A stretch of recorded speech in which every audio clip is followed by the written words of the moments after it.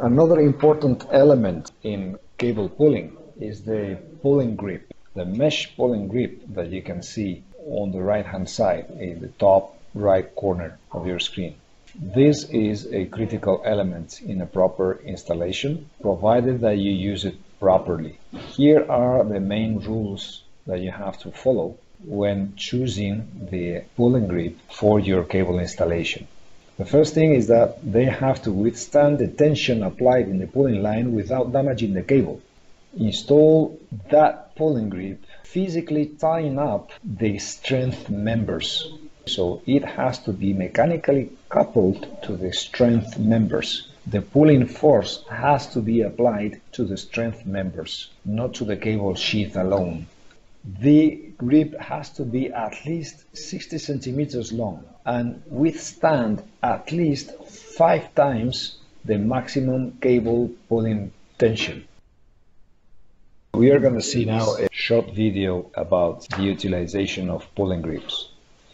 The trick to a proper installation is to select the right pulling grip, and that is determined by first measuring the outer diameter of the cable and then consulting with the pulling grip manufacturer for the right pulling grip.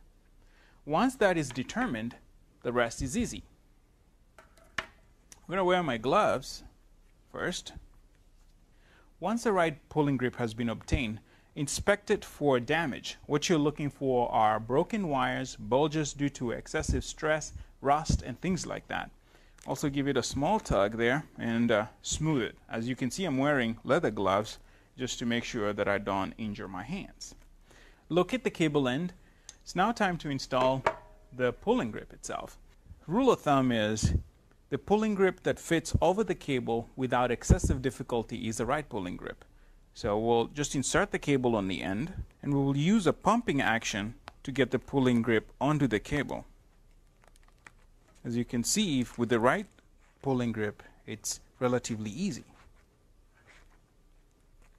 So we're going to stop about 1/4 of an inch from the basket, so that looks about right there. Smooth the mesh over the cable, and also give it a small tug to make sure everything is snug.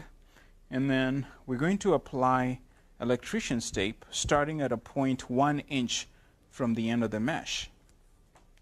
And we have to wrap the tape really tightly to make sure that the mesh is fully compressed against the cable.